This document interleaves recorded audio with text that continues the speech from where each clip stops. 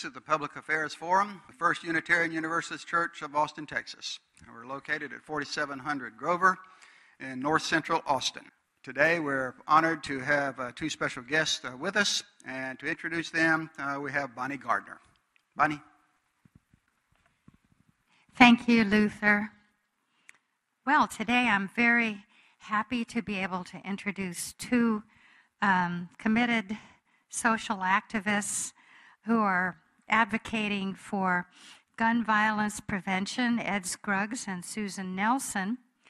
In the past decade, we've seen more and more deadly mass shootings and of innocent people in movie theaters, schools, church settings by people who either have some sort of political agenda or who are mentally ill. And yet they've had no trouble or little trouble obtaining weapons. And we know that access to weapons is a key factor in gun violence. And yet Congress has not acted on these issues, in part because of powerful lobbies like the National Rifle Association at the national, state, and local level. But there are some signs of forward movement. Recently, in the U.S. Congress, we saw our congressmen and representatives standing up for gun violence prevention with a historic filibuster and sit-in. And in Texas, for the first time in many years, you have a bipartisan group coming together to learn more about gun violence through the Texas Coalition to Reduce Gun Violence. Ed Scruggs will be providing an overview on the work of Gun Sense, which is a nonprofit educational organization, and Susan Nelson will be describing her own personal experience as a survivor of gun violence. Ed is on the volunteer board of Texas Gun Sense. He's also on the City of Austin Public Safety Commission. He led an effort to remove guns from the established gun show from the Travis County Expo Center.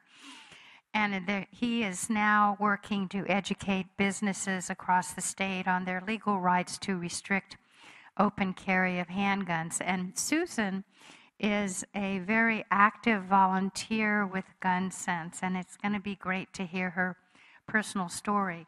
Let's give them a big welcome. Thank you. Thank you all for attending this morning. It is a beautiful, beautiful Sunday, and I know many of us wish we could be outside, so I know that this is a donation of your time and spirit to be here with us today. But thank you so much, because it makes such a huge difference that y'all come out and spend this time. Some of you may recall that I was here back in late February and March for Texas Gun Sense with our executive director, Andrea Brower. And at that time, we gave a general presentation about the problem of gun violence in America and about the issues in the state and how they relate to the state legislature and new laws. At that time, we were dealing with the implementation of the open carry law, and we were about to implement campus carry because we live in a state that continues to expand gun rights and access to guns. So that was a very interesting conversation. We had a Japanese news crew at that time doing a documentary on guns in Texas. And I have actually seen the finished product, and it was a very highly rated documentary in Japanese on a Japanese news network similar to our CNN. And I've heard that the audience couldn't really believe what they were seeing. People carrying guns into restaurants and wanting to carry guns in schools, and children taking, as young as 6, taking shooting classes with automatic weapons and so forth. And so internationally, Texas has become known as the epicenter of gun culture in America, much to my dismay, but that's just the way it is. So the things that we do here in Texas are very important, even though we live in a deeply red state in terms of our state government, and the momentum continues to be with expanding gun rights. When we do things here to resist and to fight back, it's heard around the nation and around the world. And it does affect people. And I'll give you some examples of that later today. But I did want to cover a little bit of what's happened since the last time we were here. And I think it's important to realize that, and I'm sure some of you know, we basically have just experienced one of the most violent summers for gun violence in the history of the United States. And when I say violent, it's not that the number of deaths were higher, but they were higher profile, and they led to social upheaval and protests, and really what I call the evolution of this movement to prevent gun violence. And that's because we cannot escape it. It is seeping into every corner of our lives, every population, every part of the country. We cannot escape the gun violence. I'll start by adding that we, of course, have had the issue of police-involved shootings on African-American males and others. That continued throughout the spring and into the summer. But on June 12th, we had the most deadly mass shooting in the history of the United States at the Pulse nightclub in Orlando, Florida, where a man affiliated loosely with ISIS and also motivated by hate attacked this gay nightclub and killed 49 people and wounded 53 with an assault-style rapid-fire weapon. He overcame an armed security guard, trapped the folks inside, and hunted them down until police were finally able to break through and take him out. I was on the road with my family to Minnesota for a vacation in the middle of the wilderness at that time, and I found out about it on Facebook. Someone had posted it, and I couldn't believe it. So we're in an area where we can't reach the internet very well at all, and I'm trying to keep up on what's happening, and I'm trying to call people, and I'll never forget doing that. And as I'm doing that, the death toll keeps rising. First it was 10, then it was 15, 25, 30, 40, then was getting close to 50. I couldn't believe it. Unfortunately, I'd been in that position before with the elementary school shooting at Newtown, with Virginia Tech. That's the way these things work. There's always a report of one or more shooters. Usually it's just one. Police come in, they go through what they have, and the death toll keeps rising, and it rises for several days afterward as the injured succumb to their wounds. So that was a very traumatic time for me personally, but also everyone involved in the gun violence prevention movement, because we said it was going to happen. We said guns are so easy to obtain, terrorists will obtain them on our soil, and they will use them, which they had already done last year in San Bernardino, but nothing happened. It was just almost, okay, there was this terrible shooting, there was wall-to-wall coverage for a while, and then it went back to normal. But actually, something did happen. I think it may not have had the visceral reaction that Newtown had on some people, but it woke people up to the fact that no population is safe from this, and that everywhere we go, every public place we go, this could happen. And it can happen in a place with an armed guard. It can happen in a nightclub when you're having a good time. It can happen in a school. It can happen in the store. It can happen in the shopping mall. And you would think, well, maybe people should have woken up to that long ago. But it took this incident to really motivate some people. What happened is the LGBT community became very activated over this incident because it was a hate crime. And tremendous resources which had been used in the battle for marriage equality have now turned towards this issue, because it's not only just gun violence, but it's the issue of hate in our general society. And at a very grassroots level, groups began to form. Gays Against Gun Violence, for one. There is a group called One Pulse for America, which has a very popular Facebook page and website started by George Takei of Star Trek fame. Over, I believe, 10,000 people are on that site every day. We had a rush of people going to grassroots websites, Moms Demand Action, for example, Every Town for Gun Safety, the Newtown Action Alliance. People said, hey, I'm sick of this and I want to see what's going on. And that's always a positive step. So this, in turn, motivated members of Congress. Because of the gridlock in Congress, nothing has been done on this issue for many years. And you may have heard of the sit-in, which I believe Bonnie mentioned.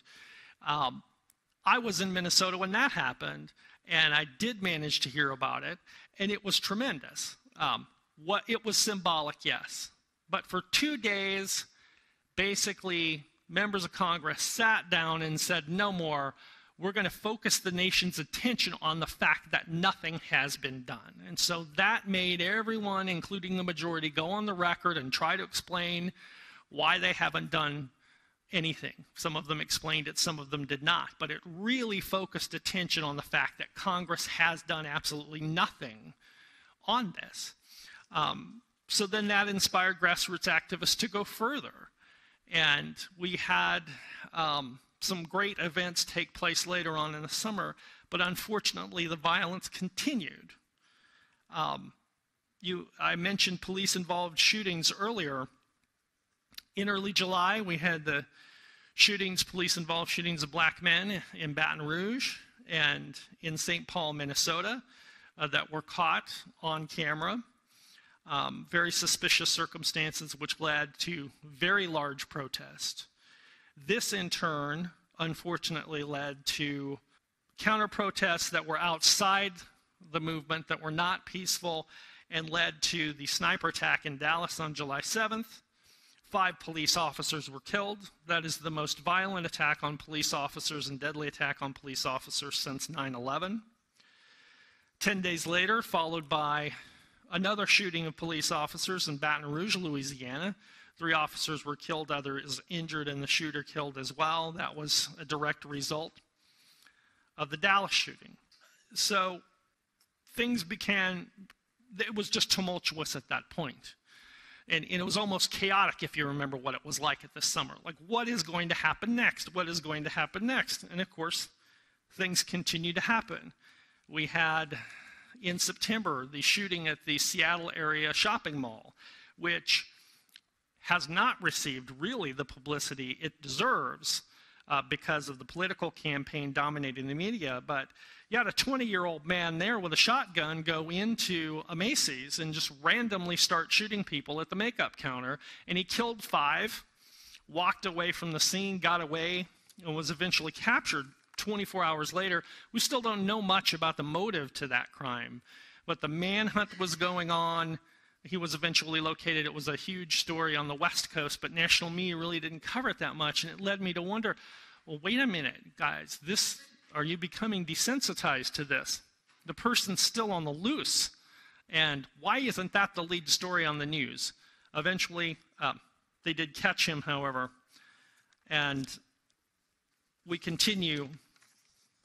Well, one thing I would like to mention, though, is that even though we have these mass events that make the news, that's not the true story of the depth of gun violence we're experiencing. It's hitting people on a very personal level every day in ways that you don't read about in the paper. Suicide, over 30,000 gun deaths a year in the United States. 2/3 of those are gun-related suicide. That is rarely ever reported, rarely ever talked about. I know in my neighborhood in Southwest Austin, 3 people in the last year have committed suicide by gun, hardly ever mentioned. But that's happening. We're also having a staggering number of children, accidental shootings in the home, misfiring of guns at gun ranges, and so forth and so on, because the number of guns sold has just gone through the roof. So it's easier to access guns. They're everywhere.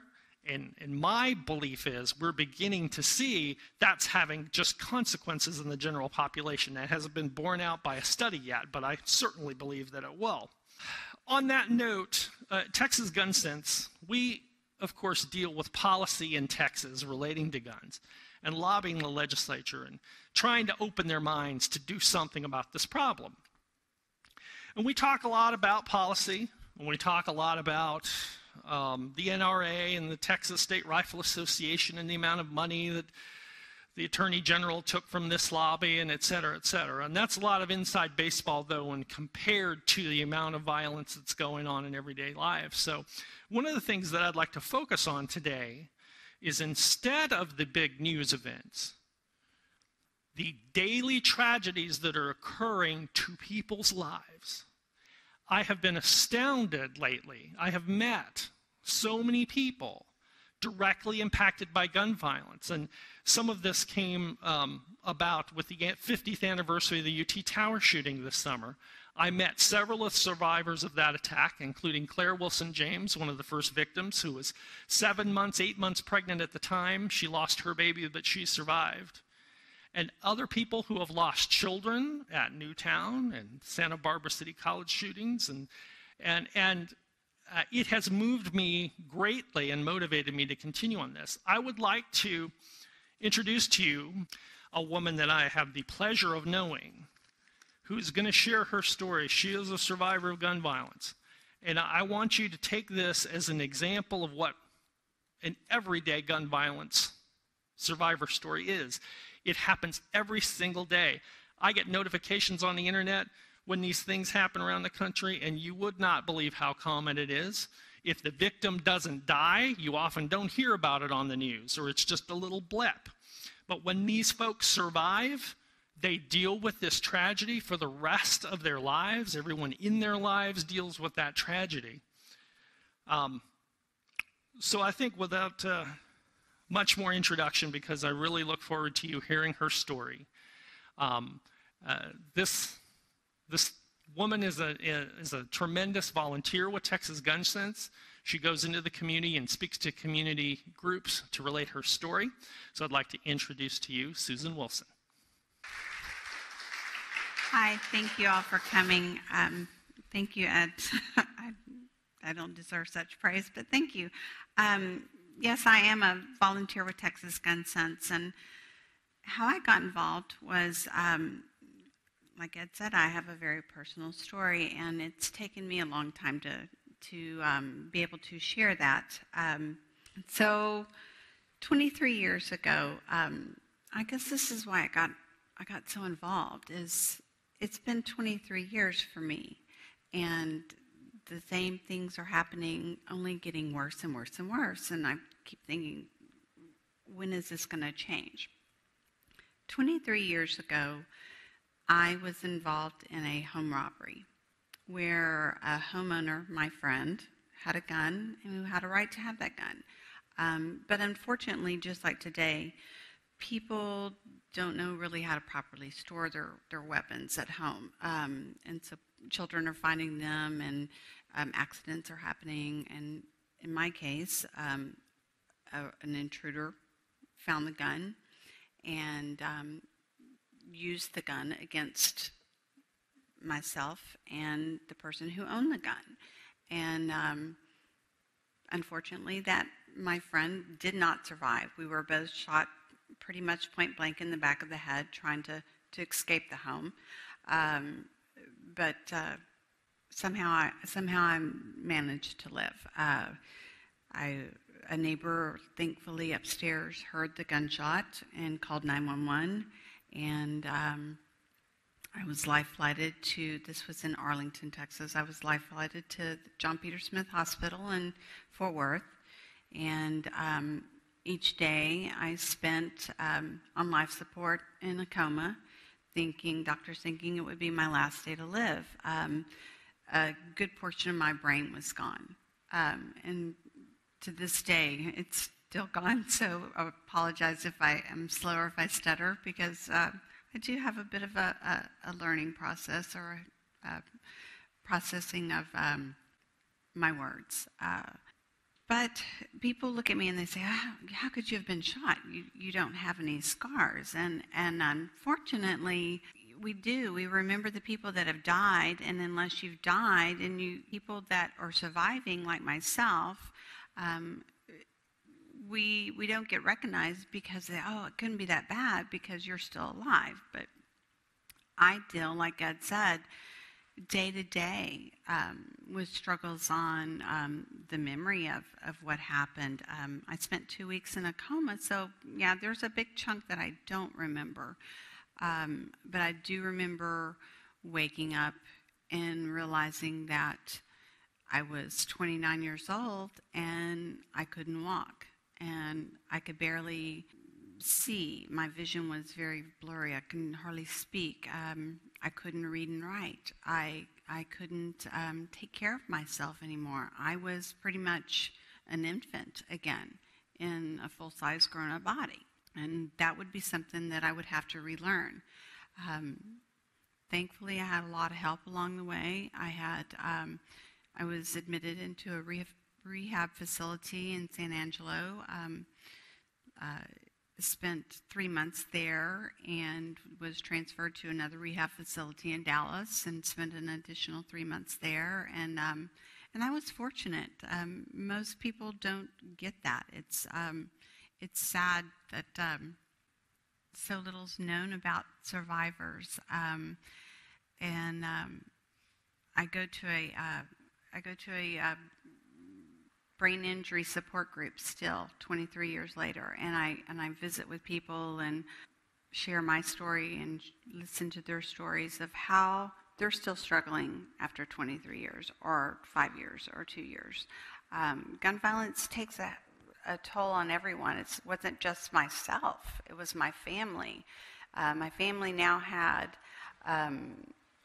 a sibling or a daughter that had been self-sufficient, self-reliant, had been on her own for 29 years and was now pretty much an invalid and having to start over and having to care for them. And the financial impact of that was massive on not just my family, but our whole system as a government. I mean, my family couldn't afford all of my rehab that I needed or my hospital bills.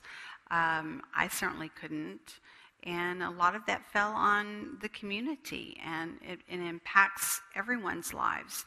Everyone that I've met in my life before or after the shooting have been impacted by this, because the people that knew me before the shooting, I'm not that person anymore. I'm a totally different person. I started my life over, and so they've had to adjust. It's affected them, knowingly or unknowingly. They've been impacted. Our financial system of our government, I've had to draw money from our government for rehab. Thankfully, we had access to a very strong community support that my sister had in San Angelo that helped support that and get me into a rehab facility there. And then at the time, the state was able to step in and help with some. But again, then I still had this huge bill that I kept getting bills, and it's massive. So the impact is it's not just on me learning how to read and write and walk and talk and start my life over, or someone at any age, but it's the emotional draw and the financial draw, and there's just so much it impacts. It just keeps going on and on. After getting out of rehab, I was released to the community. I felt like I was a convict being set out on, you're free to go into the world, and I kind of got a sense of what that might feel like if someone had been incarcerated for a long time. Where do I start? What do I do? How do I find a job? How do I support myself? It was all foreign. I relearned all of this. I didn't do it well in a lot of ways. I struggled with depression. I didn't admit that for a long time. That was really hard for me. To admit that I needed help, that I still needed some help, that this was not something that I could just shake off and get over, that this was going to be a part of my life, and that I would need to continue therapy and counseling probably for the rest of my life. I still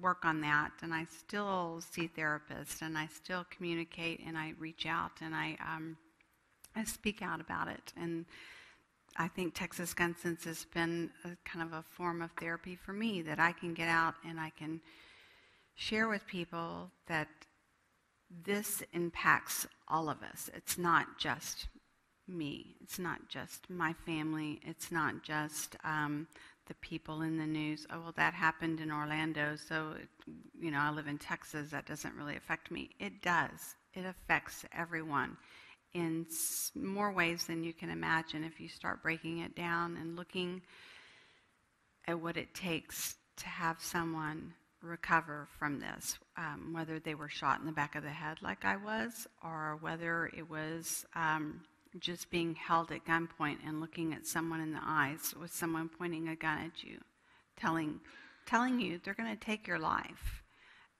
if you make the wrong move. That's devastating. You don't even have to be shot to have the impact be so great. So I don't want to go on too much about my story. I don't want to bore y'all, but I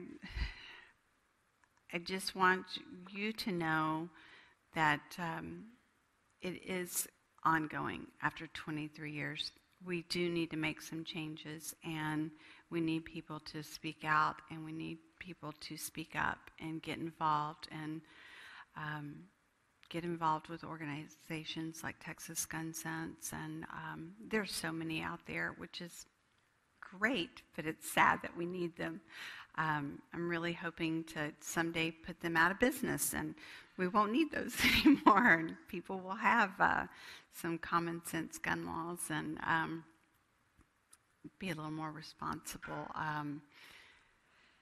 But is there anything else you want me to share right now?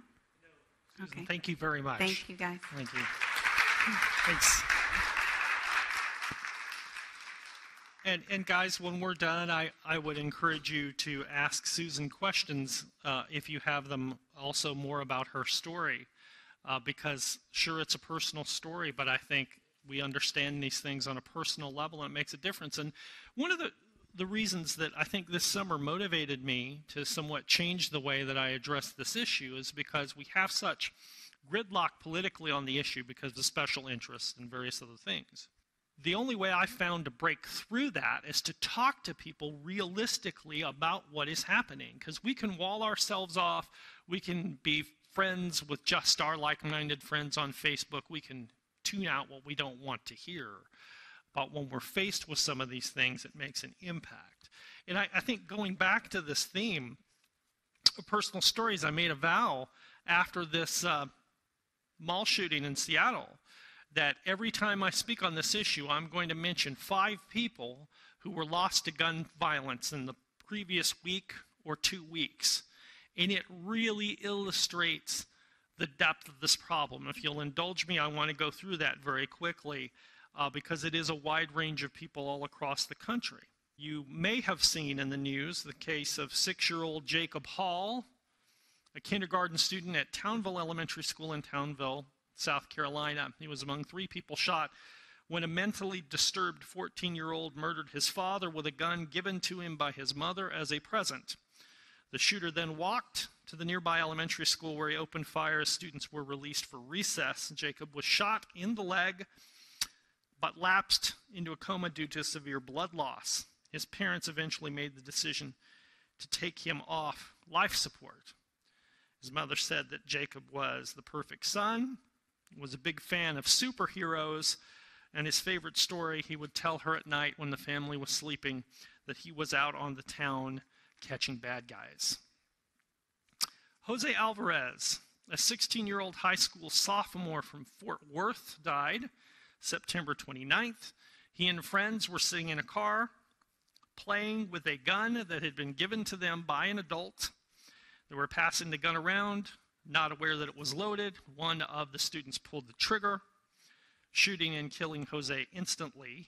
Police later found out who provided the gun. He was outside the car a short distance away. It was not under his supervision. This man has been charged with the strictest crime able to charge him in the state of Texas, which is making a gun accessible to a minor that resulted in death. That penalty is a Class A misdemeanor punishable by a $4,000 fine. Just yesterday in Palm Springs, California, a Mother called police with a domestic disturbance call. Her adult son was causing a disturbance in the home and she could not get him to leave. It turns out he was mentally disturbed. Officers responded and gunfire broke out. Killed were 2 officers. Jose Gilbert Vega, a 35-year veteran of the police force, 63 years old with 8 children. He was due to retire in December, but he insisted on still driving a patrol car and working 2 overtime shifts a week, including the one he was on yesterday when he was shot. Leslie Zarabini, 27-year-old, member of the force just a little over 1 year. She had just returned from maternity leave. She leaves behind her husband and 4-month-old daughter. Apparently, the police responded to the scene. They could not get the suspect to leave the house. A burst of gunfire that witnesses report as more than 30 gunshots in just a few seconds rang out, killing the officers. And this is a case that really struck me. Benjamin Smith, age 2, from Milford County Township, Pennsylvania, on September 12th. He and his dad were watching cartoons, Winnie the Pooh, actually. He took a break, said he wanted to go watch it himself in his room, and minutes later, the dad heard a loud gunshot ring out from the bedroom. Turns out that Benjamin, instead of going to his own room, walked into his dad's room and pulled out a Smith & Wesson MP45 caliber handgun, left loaded and unsecured in the nightstand. He pulled the trigger, killing himself. Family describes Benjamin as a happy 2-year-old who loved kicking cans in the backyard and playing with his extensive collection of toy guns. According to his great-grandfather, some were water guns, some were styrofoam guns, but a lot of them looked real. The mother provided police with a photograph showing the boy holding a toy pistol with a 2-handed professional grip. Another shows the boy in his dad's room within arm's reach of an open box of ammunition and camouflage military-style gear. It should be noted in this case that the father has been arraigned, charged with manslaughter and reckless endangerment of a child. Why I want to mention that, these types of prosecutions are very rare. They are almost unheard of. We have these cases happen in Texas over and over again. Very rarely are the parents charged. I was trying to find a case in the past 6 months where a parent has been charged in Texas, and I can't find one. Usually, it's a terrible accident. The cost of losing a child is considered punishment enough. But when we're looking at a real basic way to attack this problem, we've got all this political intransience, and people won't listen to one another and pass common sense laws. How about let's just pass along the common sense to one another? This case, this father had this weapon in the nightstand loaded. He had guns all around the house. The son played with guns. He didn't know the difference between a toy gun and a real. But I have personally had many gun rights activists in Texas explain to me why they keep loaded weapons in their nightstand or under their pillow or under their mattress at night loaded, even though they have kids in the house, because they have to be able to protect themselves from an intruder or from what other threat they believe they face. And that they believe that's their constitutional right to do that. And that the government has no right to come in and tell them they can't do that and enforce a penalty for just trying to protect themselves and their family. But the evidence is very, very clear. I was saying I hear about these cases constantly. I almost every day see a notification of a child dying because of something like this. Maybe a brother gets a hold of the weapon, accidentally shoots the toddler brother, accidentally shoots his mom, etc. It is happening. We have no official mechanism to track that, but believe me, it is happening. So I know this is being shown on Access Television, and this is going to be run on Co-op Radio. If anyone out there is listening, I would beg you to think about, if you have a gun at home, where is it right now? Is it loaded? If someone broke into your home right now, could they find that gun and take it? Do you have children at home? Could they find that gun and take it? Doesn't matter if you've taught your children how to shoot or how to care for a gun. Could they access it? Could a friend come in the house? Could a neighbor come in the house, find that gun and access it? This is very basic stuff, folks. Lock up your guns in your house, or put a gun lock on the gun that only you have the quick 3-number combination to. So you can access it if you want, but it just can't be picked up and fired. This is common sense. If you have children and they're going to a neighbor's house and you're going to call the mom and you're going to say, well, Susie needs to be back at 5 p.m., she has an allergy to peanuts, et cetera, et cetera. And by the way, do you have guns in the house? And if you do, are they stored properly? That is a basic question. If they get offended, that may be a problem. You may not want your child going over there any longer. I'll leave that up to you. But it's very, very basic safety. I had a case, a very good friend of mine. Her daughter is same age as my daughter, 3rd grade, and has seen things on the news and was talking to her mom about guns. Mom, why don't we have a gun? I think it would be fun. And she's saying, no, if you ever go anywhere and you see a gun, I want you to run away, I want you to find an adult, and I want you to tell them. She proceeded to tell her mom, well, her best friend across the park in our little neighborhood where we live, that they've been talking about this. And they searched her friend's home for a gun, and they couldn't find one over there. So don't think that kids aren't thinking about this type of thing. They are thinking about this type of thing. This is probably the most preventable type of gun death out there. It's just common sense safety. And I could criticize the people that are doing this, and I could call them paranoid and et cetera because they have loaded guns out. I don't even think that that's really appropriate because they can still protect themselves with just a very few safety measures. And how people become aware of this is when we care enough to start talking about it, when we care enough to start sharing these stories. And it just has to be part of everyday conversation, for example. Do you have guns in the house, and are they properly stored? Are they locked, kept away from children? If anyone hearing this or here today does that with people, imagine the ripple effect that has across society. It gets people thinking of not only that issue, but about gun safety in general. And it doesn't involve one law.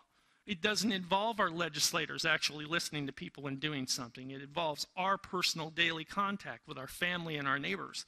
So that's one way that we can make a difference. I do want to state that Texas Gun Sense, of course, we are a nonprofit organization which was started around the campus carry debate at UT a few years ago and has since grown. We are the organization that deals with Texas gun issues, and we are almost completely funded within Texas by Texans, and that makes a difference, especially with legislators who tend to believe that this type of thinking only comes from other states or outside forces.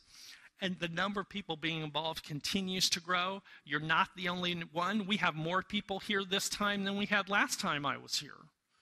And after what happened this summer, believe me, there are more people that care about this issue. I urge you to go to our website, txgunsense.org. Also look up our Facebook page and like that and join it. We lobby the legislature and we ask for volunteers to come and speak and share their stories, but we also have events. We had our annual fundraiser, which was last week, which is part of the Concert Across America to End Gun Violence. More than 300 performances across the country with a variety of grassroots organizations had concerts where people attended. Some of them were fundraisers, some of them were not. In New York City, they had a big concert with Jackson Browne and Eddie Vedder and several others, Roseanne Cash. They had concerts in Los Angeles. Thousands of people showed up. I believe the estimation was 20,000 musicians, if I'm correct, participated in this. So musicians and artists are also being involved in this as well. And I just want people to remember, it's not just about politics. It's not just about so-and-so won't vote for background checks because they got paid off by the NRA. Yes, it's partly that. But it's also our public consciousness, our commitment to a peaceful life, and the safety of our children and our loved ones. So there are many things that we can do that don't necessarily involve politics. So I hope that you'll check out TexasGunSense.org, and we can begin working together. We do have a legislative agenda for next session. I will quickly mention that on the political side, the battle is not over. We expect, and some of this depends on how the November election turns out, but we expect there to be a retrenching in favor of more gun access in Texas. We expect there to be a move to try to lower the age to carry guns from 21 to 18, which would make them widely available on college campuses because most college students would be able to carry. There's even talk of a bill that would allow open carry of weapons on college campuses, which you may think is absurd, but it's out there. There are attempts to further strengthen the campus carry law so you couldn't restrict guns from anywhere at a college campus. They would be allowed anywhere, professors' offices, dorms, etc. There is a move in place to strengthen the open carry law, which would prohibit business owners, make it very difficult for them to restrict the carry of weapons in their private businesses. That's very controversial, but some states have passed that. But the biggest one, I think the one I fear the most, is an effort, they call it constitutional carry, but it's actually permitless carry, where anyone can buy a gun and carry that gun anywhere they want, open or concealed, without a license, and technically without a background check. This is a law that's been passed in Kansas. This is a law that was passed in Missouri 2 weeks ago, where they overrode overwhelmingly the governor's veto to install this law. We've yet to see, these laws are so new, we have yet to see the impact of them. But that, to me, in Texas would be a disaster. We need people to mobilize to fight that one. I know that state police associations are very much opposed to that, but in the past that hasn't necessarily made a difference.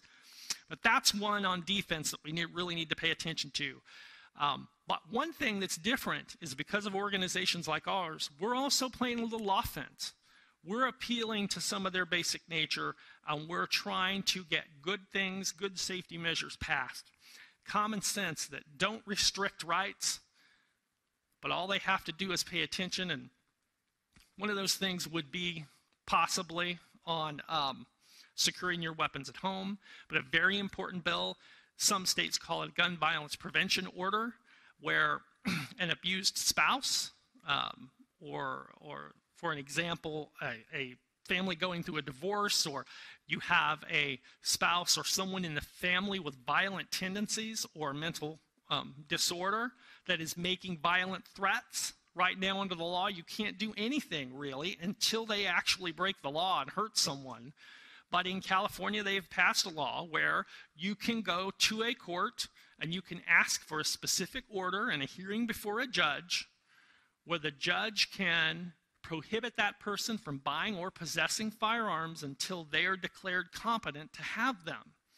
And we think in many, many mass shooting cases, for example, or murder-suicides of families, there was plenty of warning, there were plenty of threats made, but nothing could be done until it was too late.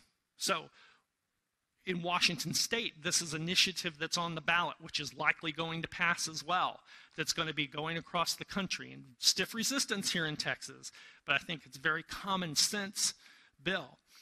Very, very easy things, like until a few months ago, the Department of Public Safety on their gun license page did not have the word safety on that page. It wasn't even mentioned. They've since changed that. We are working with them to establish a gun safety program and storage program as part of their budget and part of the materials that they give to people when they get a license to carry. You'd think that would be easy to get through, but it was not. So we're going to continue to follow on that. These little incremental steps we think will make a difference, and we hope that you'll join us. And I think we're ready for some questions. Statistically, I've seen correlations that the more guns you have per population in a state, the more shootings there are per population in a state. Have you compiled evidence along those lines, and is it something GunSense presents to the public? There is evidence that the more guns owned in certain states, that the rate of the gun death is higher.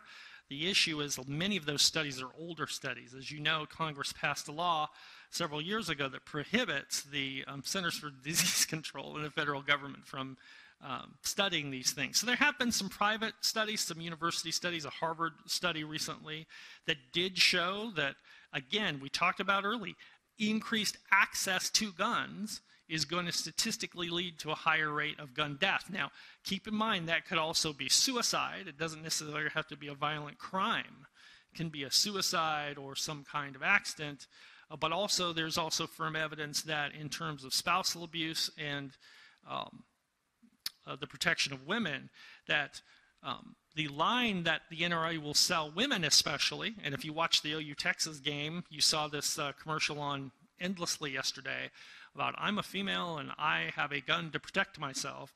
Well, the statistics actually show that women that own guns, their chance of being killed by a gun in the home is twice that of a non-gun owner. And again, it's just access and the availability of weapons. These are dangerous things. I hear gun activists say, well, a gun is a tool. A tool never killed anyone. Well, yeah, that's a pretty dangerous tool, and it's designed to kill someone.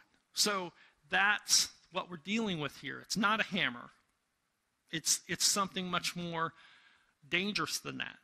And it's powerful. So we're dealing with something very powerful in the home. Now, Susan, her situation, there was a gun in the home, and it was unsecured. So do you have any thoughts on that?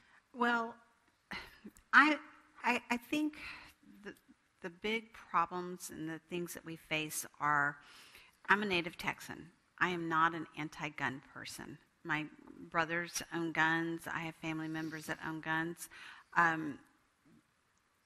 Texas Gun Sense and the different organizations that are trying to get laws passed are common sense laws that will better educate. No one's trying to take guns away. Just as if my friend who owned that gun, had he been properly educated and known how to store his gun properly, then the person who shot us would not have had access to it. I don't blame my friend. He paid the ultimate price. He lost his life.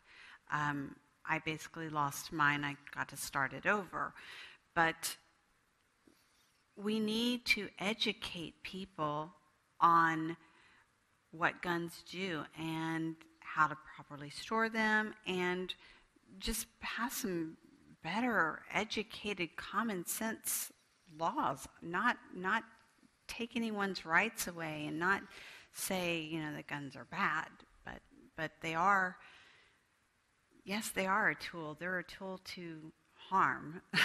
Yes, and that's where the other side will try to trick their supporters into believing that we want to take guns away. No, it's a right, but with right comes responsibility, and there's a big lack of responsibility out there, and especially on this issue of controlling access to weapons within the home, and then just basic knowledge. These stats we talked about, saying that a woman is twice as likely to die from a gun if a gun is in the home, that's not saying, hey, don't have a gun in the home. That's just saying pay attention if you have a gun in the home and be safe with it. That most of this happens because they're not keeping it stored correctly, or because it's out too much, or sometimes there's a violent confrontation and someone grabs a gun. It's a very impulsive thing.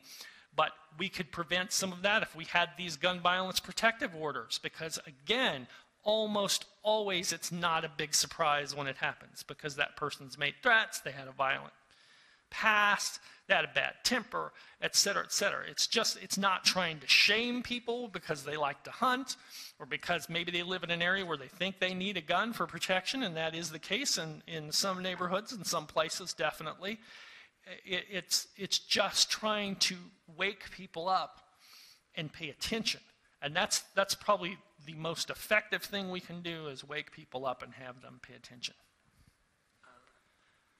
Peter Durkin, and I was wondering, given this political gridlock that we're in, wouldn't we better be served to focus on gun safety and quit trying to get our legislatures to do things that they won't do? Well, and I think that's part of when I talk about this movement evolving, some of that is happening in the sense of we need to keep the push on, I think, for things like background checks, universal background checks, which 90% of the American public supports. No one wants, the saying is a good guy with a gun is the only one that can stop a bad guy with a gun. Well, how about let's just keep the bad guy from having a gun because they've already given up their right to their previous behavior. But background checks, I personally, limits on assault weapon magazines, things of this nature, hollow point bullets, things of that. But we're not talking about taking the guns away. We have to continue to have that debate. But in the meantime, I was dealing this summer with a big sense of powerlessness after Orlando and hopelessness, like I've been doing all this and nothing's happening. What it is happening, and it can happen when we focus on these basic steps of gun safety and making people aware, because I believe that truth is going to win the day, and over time you may have people believe otherwise, that you're trying to trick them or whatever, but eventually it's going to affect someone in their family, someone that they know, someone on their block, and their eyes are going to be opened. And I had very interesting, and it really stuck with me, Claire Wilson James I mentioned, but also a set of parents whose daughter died in the Aurora, Colorado theater shooting from an automatic weapon. and her whole attitude towards this is people saying, why do you keep bringing this up? And you're trying to take people's guns away. And she says, no, I just want you to learn a lesson that I learned the hard way. I don't want you to learn that way. I'm here to tell my story, so you don't have to learn the way I did. She and her husband were NRA members, big conservative Republicans that own guns, and they never would have thought anything like this could happen to their daughter. And they just want people to wake up and pay attention. And once we get past that hurdle with more and more people, then I think the legislation will eventually come, and hopefully with some political change as well. They did. They were primarily a hunting, safety, and sporting organization. Then in the 60s, with an increase in gun violence and political assassinations, the laws started to tighten up, and they saw that as a threat.